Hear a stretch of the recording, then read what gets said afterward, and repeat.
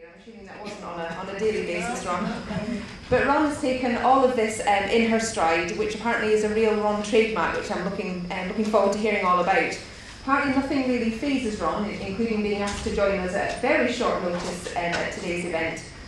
But Ron has been the head of real estate for Cisco. She has had a multinational outlook, has faced very different local challenges working with the Scottish Government, and is indeed coming here today to inspire all of us. So thank you very much, Ron. I will hand over to you just now. Welcome. Good morning. Can you hear me? I am Ron Coghill. It's Veronica, right? The only person in my entire life who has ever called me Veronica is my mum on a Sunday and my grandpa. Now, being a Ron in construction, usually people think they're going to see a man. Most people here probably thought Ron Coghill, it's a man. It is sad to say it still is as real today as it was 30 years ago when I went into construction. So why am I here? It was really short notice, so they had to get someone. And Linda, who's just jumped out, kindly invited me, and I was really excited.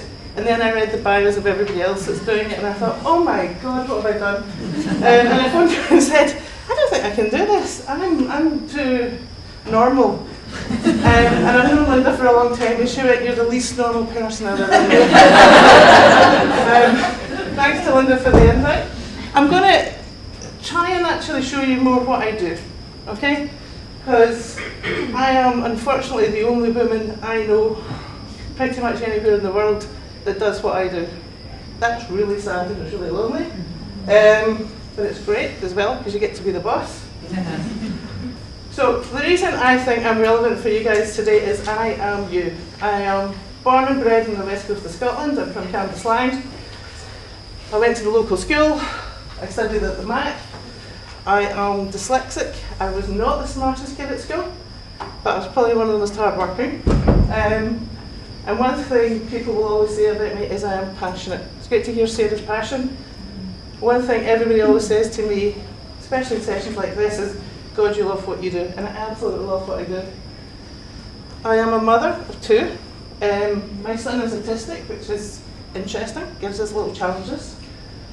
More trouble from my daughter, I'd have to say. I am a wife, sister of 7, so I'm one of 8 kids, right? So being one of 8 teaches you resilience, so I'll talk a lot about resilience. And mentor. I try and mentor as many people as possible, formally and informally, both male and female.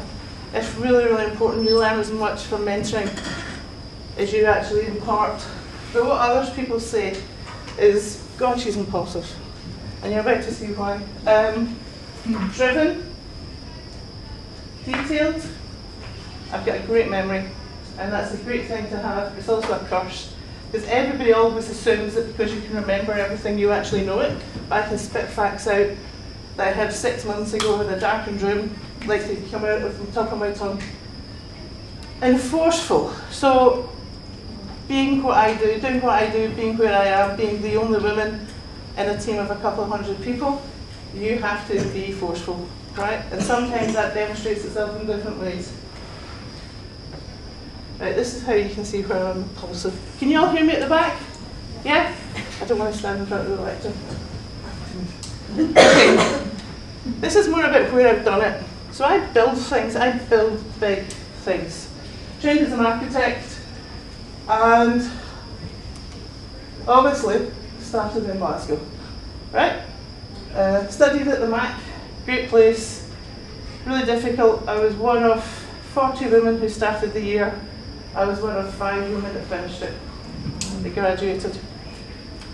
Of the 40 men that started the same year as me, 38 graduated, right? So, difficult course. This is where it starts getting interesting. I won a scholarship to Poland. Didn't really mean to. I'm qualified coming back. I'd done my last year thesis in Warsaw because a friend of mine lived in Warsaw. Went over to visit them, found an interesting site, and did my thesis there. Got talking to the local university, They said, fill this form in, fill the form in. 2 months later, I was living in Poland. Fantastic. Kind of opens your eyes. Bizarrely enough, then I moved to Sheffield. Don't ask me why. It was the only job I could get. Coming out of uni, it was the only job I could get. But then I moved back to Glasgow, and then I qualified as an architect. And immediately I was sent to Finland. Right? Now, this is the impulsive thing. Did I ask my now husband? Sorry, I should have put that off. Then, now husband, then partner, can I go and live in Finland? No, I didn't actually, I just did it. Okay? He is very, very nice, but he stayed in Glasgow and we had a long-term relationship. Then I moved back to Glasgow, and he sent me to Amsterdam. Right, so you're seeing a theme here, okay? Once you get labelled as a person who's willing to move, to go, to experience different things, and as long as you're open to the experience and see what the other cultures and people can bring to you, you get an opportunity to do what I've done. So Amsterdam is, as most people will know, is really good fun, and it's featured quite a lot in my life. Cisco then hired me. Now Cisco, this is way back in the 2000s, where Cisco was actually a small firm in Europe. I think it was about 1,000 people. It's now 120,000 people, so it grew really fast, and I was there for it growing, and it was really good fun. Right? So I was hired by Cisco back to Glasgow, and then really quickly sent back to Amsterdam. I'll show you what I built in Amsterdam because it was quite spectacular, but at this point I'm 25, 26, got a lot of European experience, got a lot of build experience, got a lot of construction experience, got a lot of people experience, and it just kept going. So I then went to Paris for a year to build a campus in Paris. Don't speak a word of French. Never ever managed to get it, because they all thought it was so hysterical when I tried that they just laughed at me. And then 5 years to London. Now, we built 2 campuses in London, and actually was the global, well, the head of European real estate for Cisco at this point, and I was about 32. It was such a long time in London because I actually had a really bad accident. So I was in a wheelchair, and it took 4 years to learn to walk again. So that was fun. Taught me more resilience, taught me patience. Okay? If you're stuck in a wheelchair, trust me, you learn patience. But then he said, what do you want to do next? And I went, I'm bored of London, let's blow this gig. I went to San Francisco for 3 years. Now San Francisco is fab. Cisco's base is actually San Jose. I refused to live in San Jose because it is just soulless. So we lived in San Francisco and we built 2 campuses in there. Then they said, what do you want to do next? And I went, Asia looks good. And specifically at that point in time, Cisco were building a huge campus in Bangalore. Started about 1 million square feet. Difficult if you're not in construction to know how much 1 million square feet is. It's quite a lot. And it went up to about 14 million square feet. We also built a 2 million square feet campus in Shanghai, something in China, something actually in Beijing, something in Tokyo, and something in Sydney. So 2 years in Hong Kong and India, and then a year in Shanghai. So Cisco were doing the expo in Shanghai. I got to go to Shanghai for a year. And then I got bored, actually. I had 2 kids at this point in time. And my son had just had his diagnosis of autism. So we needed to get home because there wasn't support for autistic children in Asia. They don't actually recognise it, believe it or not. So I came home, left Cisco, came home, very, very difficult decision to make because I love Cisco. I decided to go into Scottish Government for 5 years, and what a change. Oh my God. It was sobering.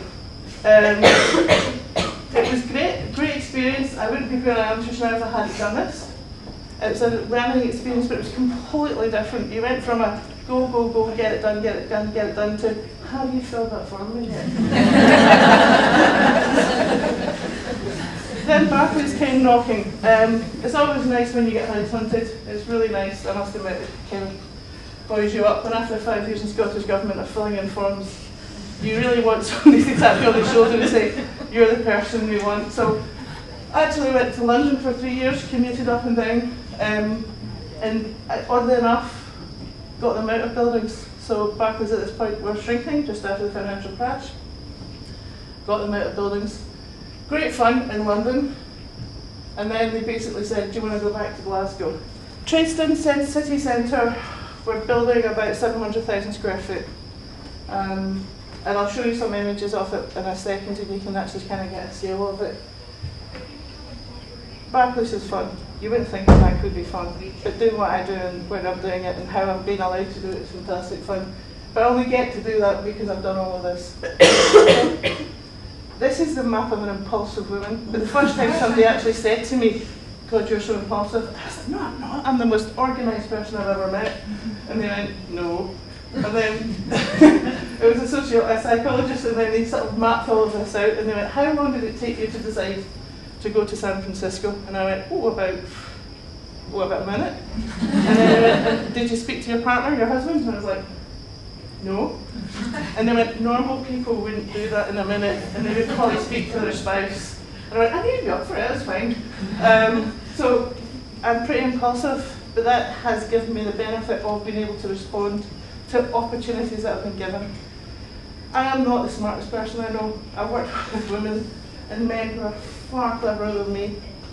But because I've always been willing to take a challenge, take a risk, it's meant that I've had a really, really interesting career. Right, so what do? I build things. Now, like I said, unfortunately, women in the construction industry, especially in Europe, not so much in Asia, especially in Europe, in North America, are pretty rare. Usually they're the architects who do the door schedules, they're not the primary designers, they're certainly not on the construction side. This was the first main construction thing we worked on at Cisco, and it's 600,000 square feet in Amsterdam. And I chose the site. I didn't actually build it, but I effectively designed it with the architects and we delivered it. And as you're sitting there at 25, 26, what a great thing to be involved in. And from this, I actually learned project management. I was lucky to work with a great guy called Peter Felton, who taught me how to manage a project of this size. London was slightly different. I wasn't a wheelchair at the time, but what we actually did is fit out 250,000 square feet in 6 months. Now, fitting out is where you actually take a shell of a building and you make it happen or work for people. But that was probably one of the most difficult projects I've ever worked on because we had all of the execs, and all of the execs' wives thought they knew what they wanted, and they wanted to choose the carpets, and they wanted to choose the pillows. So that was a really challenging project.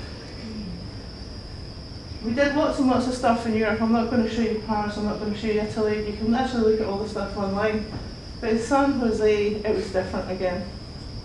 So America is a wonderful place to work, and you've got to embrace it. You've got to go, you've got to be enthusiastic. You can't be cynical West Coast of Scotland person, or you will not enjoy it. So you just got to roll with the punches. And as much as I hate the architecture of that building, they all love it. Right? So we built that. It's not something I thought when I put up these slides. I was like, it's a really ugly building. But they love it. It's in all of the brochures.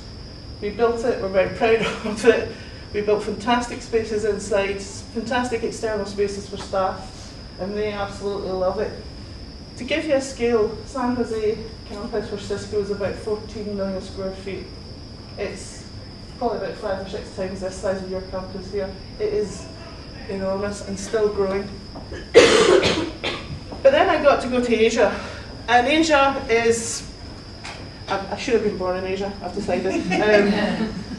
I chose to live in Hong Kong, which is proper Asia, not Singapore, which is Asia Light. I'm not saying Singapore's not fabulous, but it's called Asia Light for the Asians.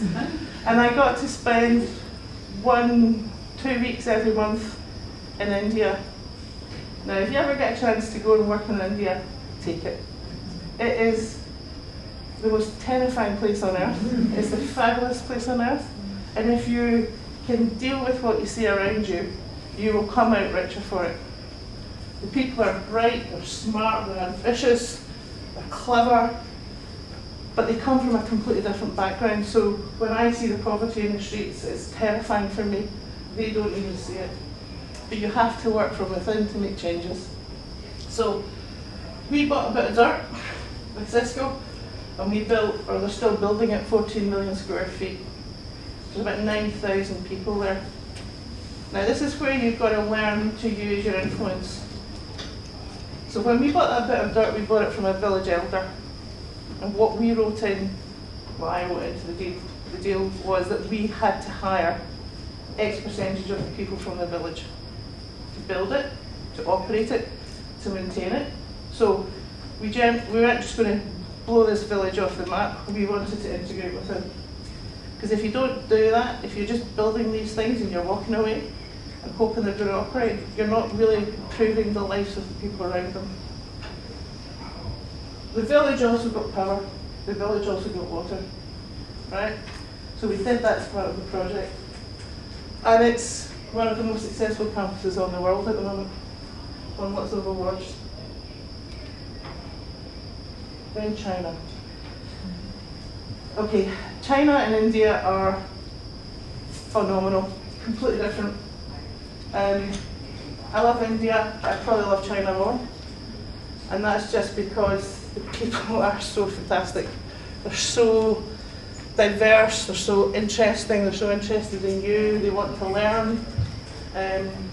You walk into a meeting in India, people will kind of do what you tell them, or they'll make you think they're doing what you tell them. You walk into a meeting in China, and you get 1,000 questions, right? Nobody just takes you on face value, which is fantastic. So I got to do the Shanghai Expo for Cisco. This was just literally before I left. And we developed, not a huge campus, but sort of a couple of buildings in Shanghai for them at the same time. Now, China is fantastic. It is just an amazing, energetic place. And again, if you ever get a chance to go and live there, strongly recommend it. Make sure you've got a strong stomach. Some of the food you're invited to eat is interesting. But again, if you go with it, you'll find the food is fantastic. I'm still with it. Okay, so that brings me, I'm not going to talk about the Scottish Government because I can only talk to you about so many bits of paper being pushed from ATV. But when I was at Scottish Government, we moved, I was the head of Department of Real Estate for one of the sort of government departments, and we basically moved 400 offices, right? So it was really complicated, it was really difficult. But like I said, it taught me from going go, go, go, it taught me governance, it taught me control. And I could never have landed at Barclays with its governance structure without having gone through Scottish Government. So again, when you're in a job, make sure you take as much out of the job as you can. Right? Don't sit in a job and think, oh, I'm really bored, this is really dead end, I'm not challenged. Look and see what you can learn. So the campus, does everybody know where it is? Yeah? Go back. So it's on the banks of the Clyde. I'll give you a bit of, it's okay if I talk about this, yeah? Okay. On the banks of the Clyde, and if you drive past or you go past it, you will see a huge amount of activity. Currently we've got about 600 people on site. It's going to go up to about 1,200 in the next couple of weeks, next couple of months. And I'm called the Programme Director. What do I do? What am I responsible for? Everything. Absolutely everything. It's great fun. When I was in London, I was a part of the team that actually selected Glasgow. I'm not saying I influenced it, but I feel I feel like I had been in the room when they were making the decision inviting them to Manchester. It pulls 2,500 jobs with it. So this isn't a small, this isn't just about a project. This is about people's lives, securing jobs, huge part of urban regeneration. Probably the bit I've learnt most on this project was about the negotiation on the land deal and with the developer. And when I say we did a 40-hour straight stint to get the deal signed, I am not lying. The City of Glasgow is an interesting organisation to work with. Really, really wonderful, really helpful, lots of incredibly interesting people. But again, if I hadn't gone through Scottish Government, I think I would have strangled somebody by now, because I get what they've got to do, right? If I didn't have that background, I would be sitting in meetings thinking, why is this taking you so long to change that light? And then back to what I learned in London. So we've got 2,500 to 3,000 people at the moment, all of whom think they've got an idea of these buildings. It's great fun because lots of people have got lots of interesting ideas, but lots of people have also got some really stupid ideas. And you have to take every single idea and you have to look at it, you have to think about it, and then you have to say yes or no. I get to say yes or no, which is great, but also means I've actually got to look at everything. And it's right down from doggy daycare to doggy grooming. But it also lets me push things, so I'll show you a couple of interesting things. The money is probably the bit that gets most people a bit, oh, that's quite a lot of money. So I'm responsible for about £500 million. Right, and I have to land this project on budget, and I have a date. It has to be done by the 19th of November 2021. Okay, so it's, my boss every night says, are you on program? Are you on budget? Where are you? But it is a huge amount of money, and we are currently in our 3rd audit, so we're constantly getting audited. But probably the bit I enjoy most is building the team. So 12 months ago it was a team of 1, it was me, right? Honestly, and I'm not joking, it was me. We're about now up to about 400 people, and we'll be up 1,200, maybe 1,400 when we're on site and everything's happening together. Right, core team's about 50, and there's 3 women. Okay? Now, I'm not saying the men aren't great, the men are fantastic, but if this was India, if this was Asia, it would probably be nearer half and half. Right? If this was North America, it'd be a better proportion than that, but this is Western Scotland, and women do not go into this industry. I walk into rooms, if I walk in late, which I frequently do, people think I'm there to get tea. It happens every single week. My guys now love it, because it embarrasses the hell out of people and it puts them on the back foot. But it is really hard, right? And I've had to fight to get these 3 women onto the project. I've had to get a 4th. So what else did I do? I oversee the design. My background is architecture. I'm a qualified architect. So I do like giving architects a hard time. Build it, which is currently what we're doing, and figuring out how we build it. And then the fitting it out. So we're about to spend not quite half of the cost fitting this thing out as we are building it. And this isn't going to be any normal business park. This is going to be something really, really different. So I'm going to talk a little bit about this. Is this a laser pointer? Oh yes, excellent. Okay. Anybody knows Glasgow, Kingston Bridge, Central Station, George V Bridge. That's the Gorbals. Actually, it's Lauriston. Gorbals are here. That's the International Financial District. They have the nerve to call it. And this is the site, right? Now, this site used to be where they built ships. In the 50s, believe it or not, that little site there used to build ships. It also used to be where the ferries went carolling from. It used to have an engineering work, it used to have a brickworks, it used to have a chapel on it, there used to be a graveyard here as well. So it's a really interesting part of Glasgow's fabric. Absolutely core, city centre. And what did they do in the 50s and the 60s? They knocked it all down. Okay? 2 listed buildings remain. Now, this is interesting because, again, being able to influence people, initial thoughts was we would go here. It's a simpler site, we could have built it faster, probably built it a little bit cheaper, but there's nothing there. This was all knocked down a couple of years ago. It's just flat ground. Here, we've got a chance to actually save some of the Glaswegian fabric and tie into the city. So, although this is much more complicated, we chose this site over this site because of what it lets us do, right? And what does it actually let us do? The architect gave me these slides. I'm not sure I want to bore you senseless with them. I'll go here. So, that's the river. That's the George V Bridge, that's the Squinty Bridge, Trayston's down here, yeah? And Glasgow is over the top.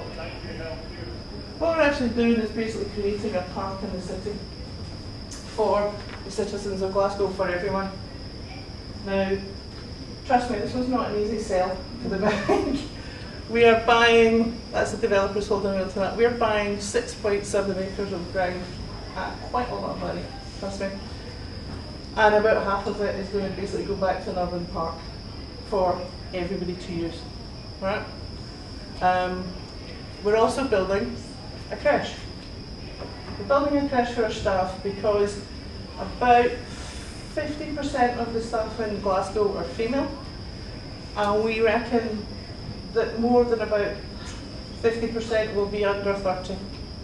Okay? We've got a huge transgender population in Barclays. We're absolutely the hire of choice in Scotland for this. We actually want to make sure we have full inclusivity and diversity on the site. So we have looked at everything you can imagine, and I mean everything. 3 buildings. This one here is the 4th building that will be coming up potentially in a couple of years, but at the moment it's just going to be landscaped. And then the listed buildings, which I'll talk about in a second. Developer has held this portion in the corner. Now, it's next to the railway bridge, it's going to be quite noisy. That is going to be an office block, and that is going to be housing. So that's going to be an 18-storey housing block you'll see when you come into Glasgow on the left-hand side of the railway from Paisley. And we're not building normal office buildings.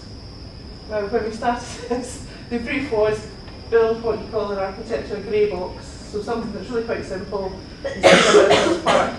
But again, I was like, that doesn't make sense. It doesn't make sense. This is Glasgow. It's got a huge, complex urban environment. The site has got massive, massive historical links with the city, industrial past, shipbuilding past. I'm not going to build a glass box on it. Why on earth would we buy this site if that's all we were going to do? So we're actually going to build something really different. We're going to build something that talks, that's a steel facade, something called Code 10. So if you don't cut to it in a couple of years, you'll rub it and you'll get rust on your hands. Okay? It's the stuff they make ships out of. That's what that facade's going to be made of. But we've got lots of glass. So this is the urban park. You'll see lots and lots and lots of grass for people, lots of cycle routes. Up. Sorry. And then you can just sort of see the work on the facades. So making sure that there's a lot of interest in, we've got terraces, we've got patios, we've got a rooftop cafe. Again, explaining to people in London that these areas might not get used very much. It's been interesting because they keep saying to us, but you've got the rooftop cafe, why won't people use that? And I'm like, well, they will. 2 or 3 days of the year. The rest of the time, they'll be inside. So we need to make sure we've got enough stuff inside as out. And how did we do it? So what we're doing is, how we did it is as important as what we're doing. So massive staff engagement. I probably spend 30% of my time standing up in front of groups and telling them what we're doing. So when Linda asked me to do it, I was like, yeah, I've got this nails, and then she told me what it's about. So we've got one tomorrow, we've got a group of 500 people next week. We're briefing, I go to London, we're actually going to go to Pune, where we're doing a very similar thing in September. And we've done a couple of million square feet in America that I've been out to a couple of times as well. Because I don't really get to do this in Glasgow, I'm connected to everything that's happening globally. Sorry, the slide things. And that's actually the overall scheme. We broke ground in November. We only got approval to actually do this in July. So if anybody knows anything about construction, that's fast. That's not just Europe fast, that's Asia fast. That's China fast. The first building, that one, touch wood, we will have people in before Christmas next year. We'll have about 1,500 people in. And the next 2 buildings and the creche will be up within 12 months of that. So by the end of 2021, with the exception of one of the listed buildings, this thing here, pretty much this will be completely finished. You'll be able to walk along, you'll be able to ride your bike, you'll be able to go to the cafes that are in here, the restaurant that's in here, the coffee bar that's in here, and you'll be able to use the site. Okay? Why did we choose this site? Location, right? It's a phenomenal site. But like I said, we could have chosen these sites here, just as good, actually slightly closer to our staff. But this kick-starts the investment on this side of the river. So again, the bank, whatever you say about banks, this was a physical decision the bank made to spend a bit more money, but actually make sure the regeneration on the south side of the river started. The money goes further on the south side of the river than it would on the north side. And the city are busily working up what they do with these 9 blocks, of which the city owned 2. Okay? Can I just get this? Is that like where there used to be Remnant Kings? Yeah, Remnant Kings was there. So that's that. The straight road is the one you go along and then you turn in to use your I hate to tell you, the road along Clyde Place along the water's going. Right? In October, so you can hate me in October if actually coming to work. But in a year, you're going to get it back as a walkable park, which will be much, much more fun than driving it.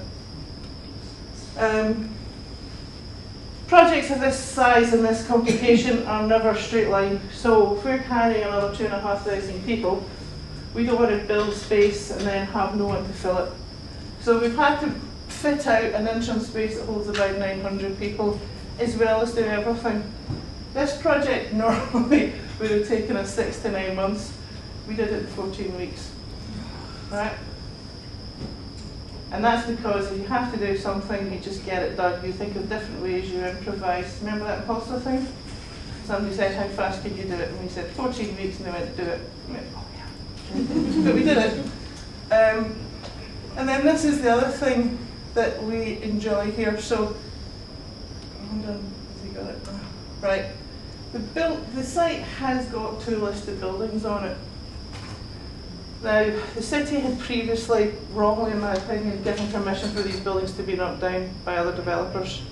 And one of them actually had gone all the way to the House of Lords, and that had been rejected. So the site had stagnated because nobody could figure out how to tie these buildings into the site. Of the time we're spending on this project, probably about 30% is on this building and the other listed building called Beco. I wanted to show you some images of what we're doing, because it's going to be spectacular. You're going to be really impressed. It's going to be one of the coolest places in Glasgow. Because effectively we're not doing this anymore. We're actually going to keep it as a space. We're knocking out all the structure, and you're basically going to have a 5-story space that you can have coffee in. As far as I'm concerned, this is all about coffee to me. How much coffee? How many coffee spaces can we fit in? Again, what else have we done? April. You don't do this kind of work to the city without telling the city what you're doing. So actually tomorrow it opens officially, this little gateway, we call it, which is sitting on the site. That's one of the cranes. This is the gateway on the site. That will actually start being open to the public, so you can go in and there's a sort of storyboard, tells you what's happening. We're opening it for community events. Barclays has got a huge D&I forum that will be using it as well. The D&I team are actually launching the site tomorrow. And then this is actually from last month, the construction. So again, this is from George V Bridge. That's the Kingston Bridge there, and you can start to see it come out the ground, and you will just see it go crazy. Steel work arrives tomorrow for the first building, and it'll start coming up really, really fast. Now, we are trying to tie in with the local community. We are trying to work with the local community, with the local authorities. They're a really fascinating project, but it is going super fast. Okay, how are we doing for time? Got a couple of minutes. Right, cool, perfect time then. Last couple of slides. I read the principal's brief for this session, and again, like I said, I was a bit terrified about who else was speaking. I mean, how do you follow that? And it's a dream, believe, achieve, and I thought, well, that's a bit fluffy for me. I might be an architect, but actually, I'm the person person that does things, I'm the person that builds things, I'm the person that actually delivers bricks and mortar. But actually, the more I went through the slides, I thought, actually, yeah. Dream. Did I have a clue when I decided to do architecture that I'd be doing what I'm doing? I didn't have a clue. The only reason I did architecture is, and I'm not joking, our house burnt down. When I was 16, our house burnt down, and we had to get an architect to rebuild it because it was in a listed area. And that's how I got into architecture. It's really important that you know what you want. In my case, I was really clear what I didn't want. I didn't want to sit in an office for the next 20 years doing door schedules. I wanted to do something interesting. I wanted to be challenged. So if you're sitting there thinking, I'm qualified, not quite sure what I want, try and think as much about what you don't want to do. And that will help. Because if somebody then says to you, do you want to sit in an office and do this? And you think, no, then that's telling you it's the wrong job. Believe. Resiliency is probably my most important asset. I'm resilient because I come from a big family. I'm also resilient because I've had a lot of issues with health and stuff in my life that has made me super resilient. Like I said, I am not the smartest person I know by a long shot, but I'm probably the most resilient person. I'm afraid I work with lots and lots of really clever women who don't have the ability just to push through and just keep going. And it's something that is really underestimated, that if you're sitting there and you're the person who can get things done, getting things done is a huge asset in the workplace, male or female. And then achieve. So, yeah, okay, work hard. Actually, work smart, right? Anybody can work hard, right? But if you're working hard at the wrong things, you're not being smart. So work smart, right? Don't just put in the hours, actually deliver stuff. And the other thing is have fun. I love what I do. I really do. I've never ever not enjoyed what I do. So if you're not enjoying what you do, it's your career, move.